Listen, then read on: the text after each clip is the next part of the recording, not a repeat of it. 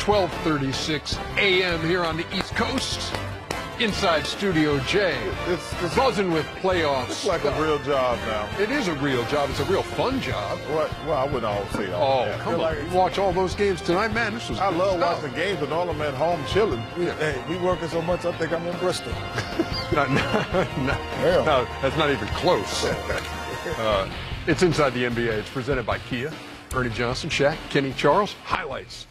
Pelicans and Suns, Game 2 after Phoenix took the opener 110-99. Devin Booker he wore duty. But he wore the right to wear that sheet to the game today. Oh, without question. This guy was on fire too, man. CJ McCollum. Well, if he was on fire, what was Devin Booker? And what was Brandon Ingram before this game was over too? Brandon Ingram connected there.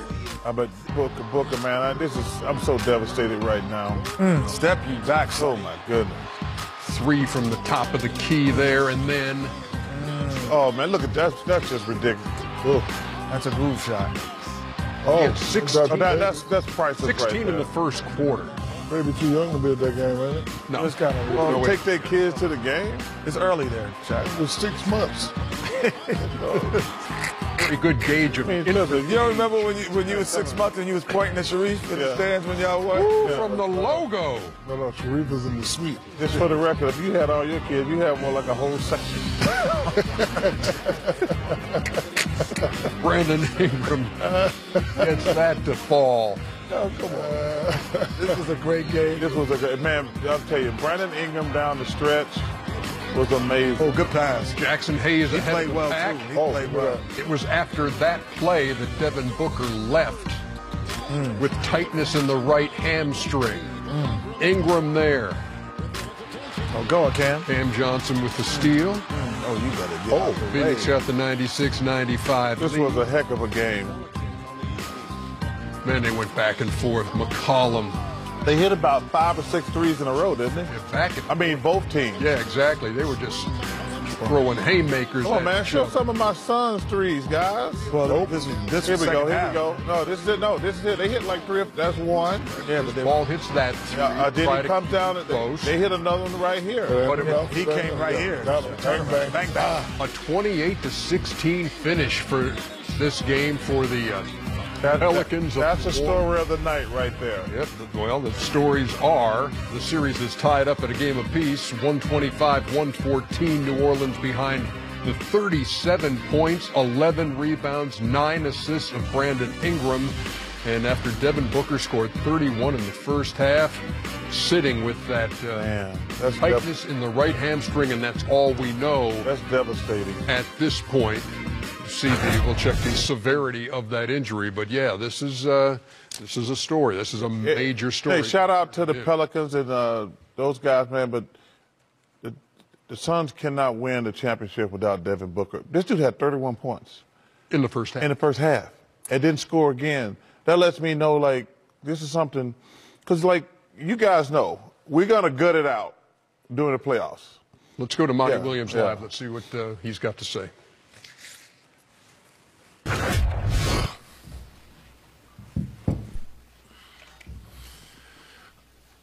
Coach, we got word, obviously, Booker with the right hamstring tightness. Did you notice it during that third quarter, him maybe even slowing down? Did he even come to you? No, I think it happened on one play when he was trying to track down someone in transition.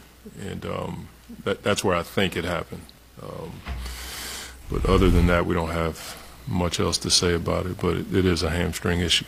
Not just in the quick short term of just thinking about the fourth quarter without him, what changed you felt like? The transition defense. That was probably, for us, the worst we've ever looked in transition since I've been here. And for that to happen in a playoff game was a bit unsettling for everybody. But our guys have to understand that this team is going to play hard every possession, and we saw it in the third quarter. We missed a shot, they were taken off, and that was a bit deflating. But that was the change in my eyes, and then they got hot from 3. But the transition defensive balance wasn't there at any level tonight for us. And then you talked about Landry being ready. What you think about how he played? I thought he was really good to be able to come in and attack the basket that way and then knock down a three out of a timeout. And he's a guy that's going to stay ready. I mean, we've been in this situation before where Book or Chris have been out. Now we got to make that adjustment. But it's going to start with playing with a great level of intensity in every area. I thought we handled the offensive rebounding a lot better tonight, but then we took a step back in transition. And so we just got to put it together. Monty on those. So Monty Williams telling us all we know, all he knows right now about Devin Booker's situation, and that is a right hamstring issue. And so we'll wait and see the severity of that. But you guys know as players that that is a... You never want to hear hamstring. Yes. Yeah, you never want to hear hamstring. It's unfortunate, but it doesn't happen. But this is the play right here. I think he was chasing down Jackson Hayes. Hustling, getting back, and listen, he landed awkwardly, and right there just got tight. You can see him grab it, but, you know, hopefully massage, treatment, rest, some of that icy hot, man up. He'll be able to get back. Kenny and Chuck is discussing whether he should play the next game or the next two games. Yeah. I hope he doesn't have to sit out, but this is very unfortunate. Well, And you knew, and you saw him right there when he raised his hand as soon as he turned around it. right there. And, you know, and everybody knows when you have a hamstring, it can feel great and then can go any second once it gets fatigued. And it sucks because, especially when he's playing like he was playing tonight. I mean, 31 points and a half is really impressive. And you try, and listen, shout out to the Pelicans. They were great. But yeah, let us shout out the Pelicans right they now. Were also, all that they did well in this game. But the story's going to be Devin Booker because, listen, nobody think the Pelicans are going to win the championship, but the Suns have the best record in the NBA. And to lose your best player, man, they're in shock right now. On to New Orleans. 37, 11, and 9 for Brandon Ingram. McCollum with 23. Valanciunas another double-double.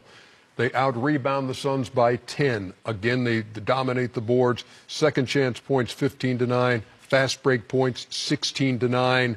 And again, when you look at a game in the fourth quarter, in the other guy's gym, and a team it plays so well as Phoenix does, but, man, there was just no panic. They just didn't blink in the face of those back-and-forth threes. You know, playoffs is all about how you respond. Of course, everyone is picking Phoenix to win, but they responded well. Brandon Ingram showed me something tonight. I've been waiting for him to say, give me the damn ball and move out the way, especially in the fourth quarter situation. He played great. Now, the question is, can you take it to the crib and do the same thing? Phoenix is going to respond. You know, they haven't lost more than 2 games in a row. I forget the streak, but, you know, they don't like losing 2 games in a row, so they're definitely going to respond with or without Devin Booker. But Brandon Ingram showed me something tonight. He was so hot that CJ was like, no, you ain't taking no rest. Go back down to the block. You know, they were running the pick and roll, and I was impressed by Brandon Ingram. He made a name for himself tonight. If he can be consistent and play like this. You know, I noticed something in that game about Chris Paul, too. And I don't know, I noticed some when I got older in my career, I couldn't sustain. I could have a really good game, but then I was tired the next couple games once you get past your prime. And I thought tonight he tried to take over. He missed a couple little bunnies in the lane that he normally makes. And I'm just saying, when you get older, like the other night he says, I felt us being stagnant. Like tonight would have been a night for him to take over, but I could tell he didn't have it tonight. And that's what happens when you get older. You don't. It sucks getting older when you're trying to play a sport because you can't do what you normally do. Jet, weigh in here. Well, I think overall, if you look at the Pelicans, it wasn't as much as it was great the second half, but more impressive to me was the first half because the way Devin Booker played, and they were still in the game. So to me, that was the moment that you said they may pull this out. This is before the hamstring.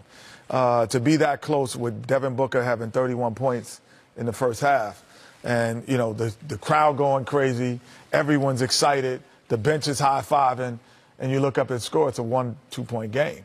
So to me, that was the maturity that they had. And the one thing that you can do possibly against Phoenix when they do go small, you're going to get your shot off. Same thing if you play Golden State. You can get your shot off, but normally you can't outshoot them.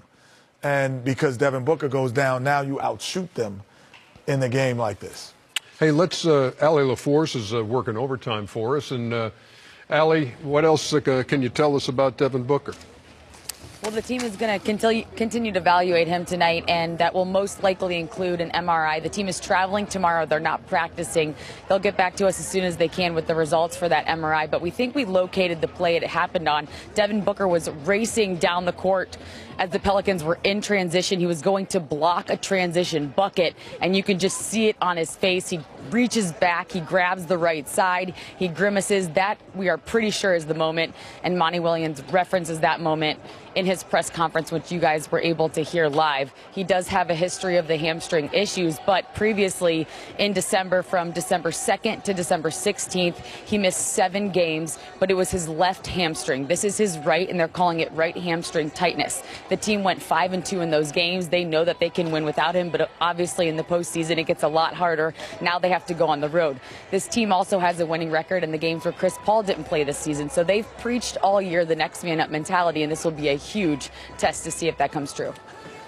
Allie, thank you very much for wrapping a bow around that story, and we'll just be keeping our eyes on it over the next 24 hours as to what the prognosis is for Devin Booker, who leaves this game right hamstring tightness. They also leave with the series tied 1-1 as the Pelicans swipe the home court edge. When we come back, Memphis, Minnesota.